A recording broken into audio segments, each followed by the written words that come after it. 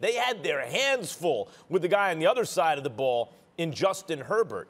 And and this is what I learned about him, right? When you talk about what you learned about him, I knew he could make big throws, a 64-yard pass, all this kind of stuff. We already knew that about him so far this early in his very young career. But you know what you want to see? With the game on the line, can you make the play your team absolutely has to make? And with the game on the line, he made a beautiful pass, and it was a beautiful catch, to put them into field goal position. It's not his fault. The field goal kicker misses the field goal. It goes off against the uprights, right? Like, that would have won the game. And now you go to overtime, and they score against you, and now what can you do? Can you do it again? And did he come up a half yard short? Yes, he did. Is that what the defense gave him? Fine. They could have easily been in field goal position again. That could have easily, like, they missed it by a half a yard. He did it again. It's one thing to say you came through under pressure, but, you know, it could have easily gone the other way. It was lucky. But to do it again, to complete the pass, it didn't work out in their favor. But to do it again shows something.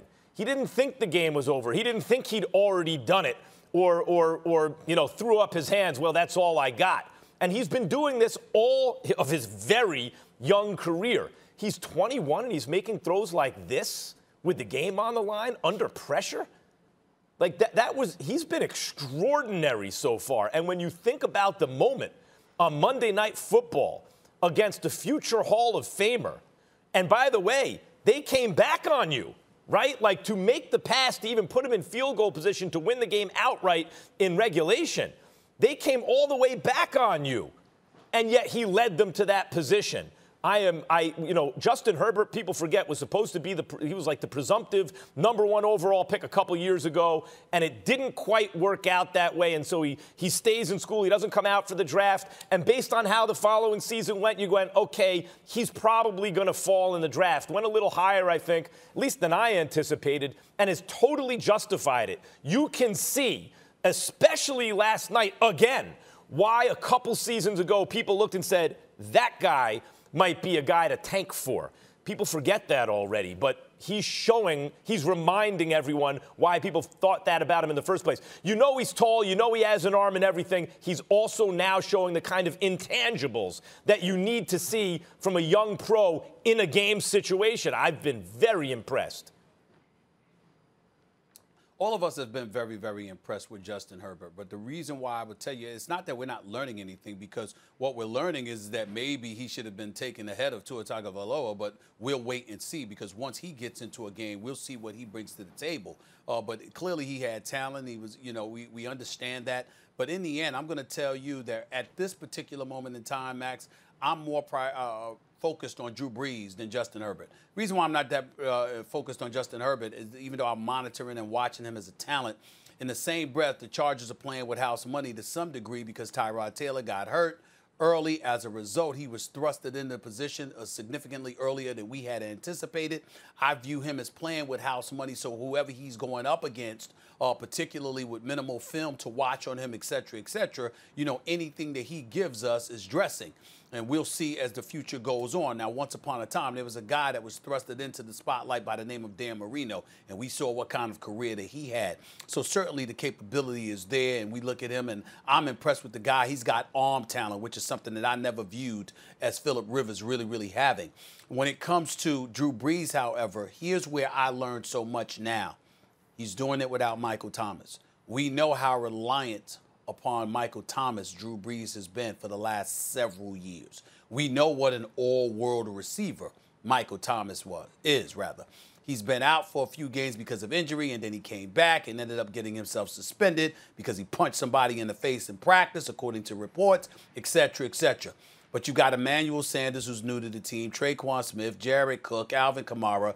Kamara is an elite weapon. The other guys are good weapons. But in the end, because of Drew Brees' history of relying so much on Michael Thomas, for him to do what he's doing right now, complete 71% of his passes, 9 touchdowns, just 3 interceptions. Since game 1 against Tom Brady and the Tampa Bay Buccaneers, he hasn't thrown for, he's completed like 68%. Then it was 80%, 78%, 77%. This dude is doing it. And so I'm looking at it from that perspective, and I'm saying Drew Brees, is reminding us of his greatness and letting you know not only was it not just contingent on Michael Thomas, but it also wasn't contingent on just playing at the Superdome in front of, or the Mercedes-Benz Dome now, in front of that rabid home base. That's not the case anymore. No matter where he's going, the level of efficiency he is bringing with him, and I'm impressed by that for Drew Brees to be at this age, at this stage in his career, without his primary weapon, to be doing what he has been doing.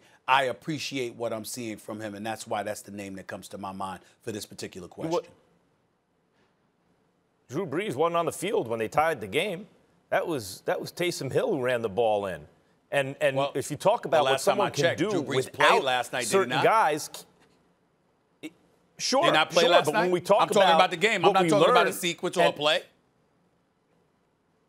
Yeah, but that was with the game on the line.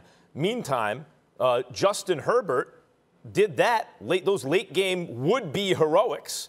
No Keenan Allen. Like, I'm not taking anything away from Drew Brees. Drew Brees is one of the all-time greats. But like, I knew everything about Drew Brees I needed to know.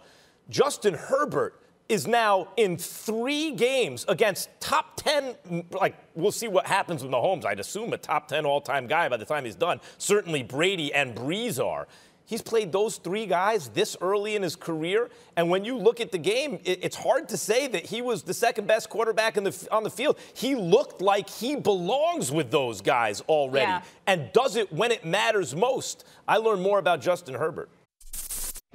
Thanks for watching ESPN on YouTube. For live streaming sports and premium content, subscribe to ESPN+.